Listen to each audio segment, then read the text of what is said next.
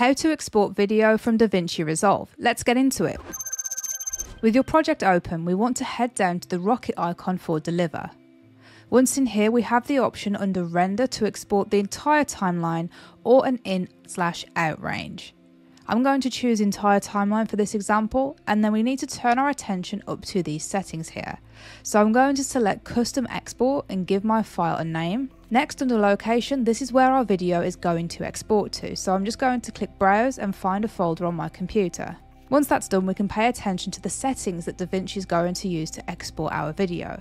In my example, I'm going to change format to MP4, keep the codec at H.264, use hardware acceleration if available, and then under resolution, I'm going to use timeline resolution, but if you want to change it to a different resolution for your project, go ahead and do that. Again, for timeline frame rate, I'm going to do the same, keep it as my projects, but you can customize this if you need to. And then under quality, I'm going to leave this as automatic.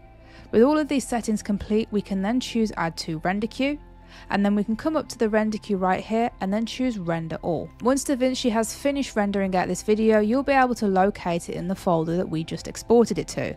And that's all there is to it.